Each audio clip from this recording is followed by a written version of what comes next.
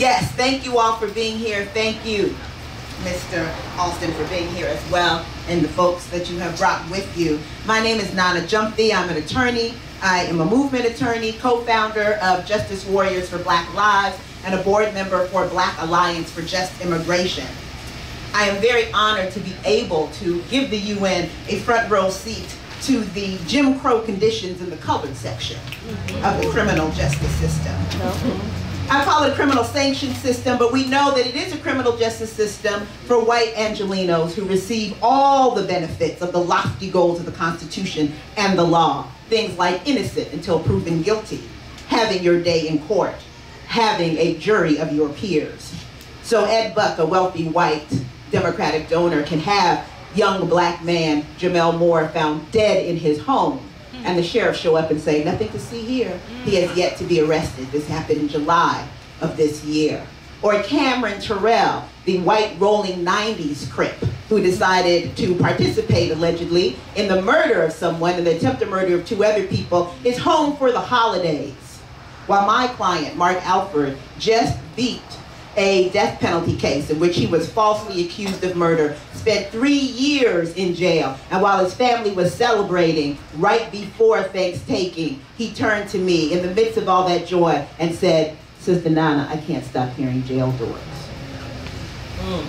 This is the dual system of justice that we deal with. And so we don't call it a criminal justice system. We call it a criminal sanction system. We call it a criminal enslavement system, a criminal extortion system, and a criminal displacement system.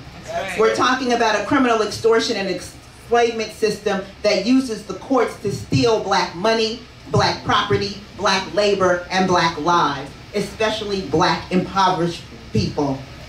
We are the ones who are standing in lines that run around every traffic court in this county, where we are robbed of 3 to 4 times the dollar amount of ticket ranging from $100 to $1,800, and then pay for lucky $65 to $80 so that we can clean the streets, so that we can clean graffiti, so that we can clean the beach for nothing as common chain gangs for the state. Or, if we're less fortunate, we are in prison, and there we are forced to work on behalf of the state and corporations. That's it. We are the ones who suffer the criminal displacement system.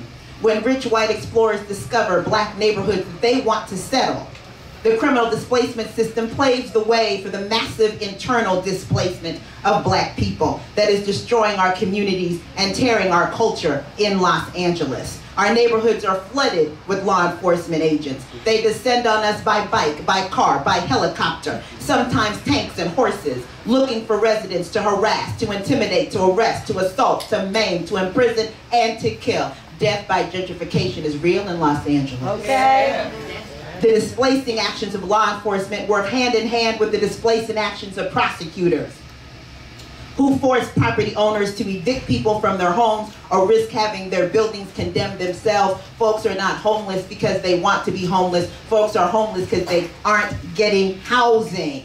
And the criminal court system is a part of that push. Woo!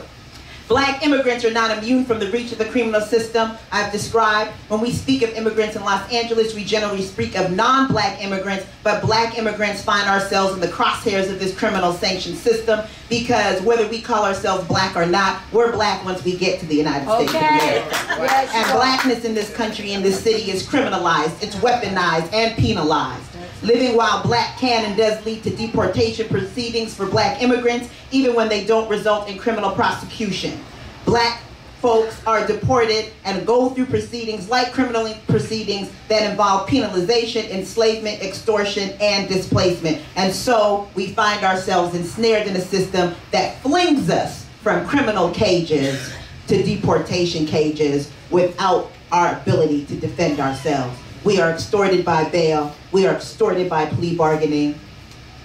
Human rights are denied, and we are hoping that the UN will do something about it. Give it up, give it up.